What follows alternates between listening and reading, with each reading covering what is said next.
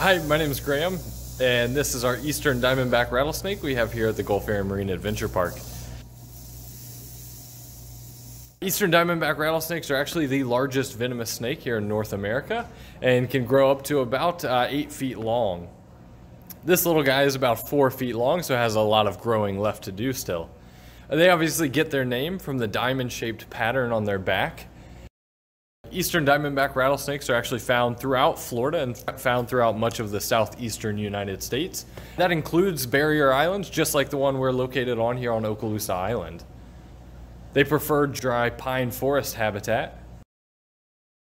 Rattlesnakes obviously have a rattle on the end of their tail, how they get their name. They are born without a rattle. They have a small nub, and each time they shed, they actually grow a new segment of their rattle. The rattle is actually made of thin keratin, just like our fingernails are.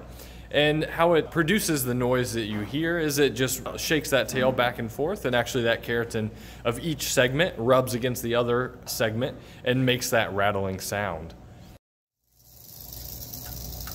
Rattlesnakes actually use their rattle to scare off predators, and they use camouflage to hide from prey. Eastern Diamondback Rattlesnakes are primarily crepuscular. That means they're active early in the morning, during sunrise, and late in the afternoon at sunset.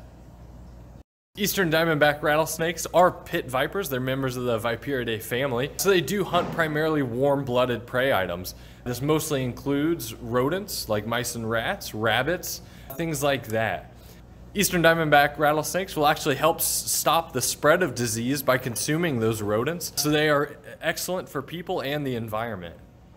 The venom from a lot of these venomous snakes is actually being used in medical treatments to help save people's lives, everything from cancer treatments to high blood pressure medication.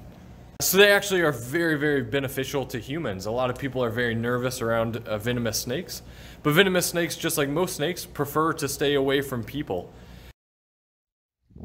So there are actually 44 different species of snakes native to Florida, only 6 of which are venomous.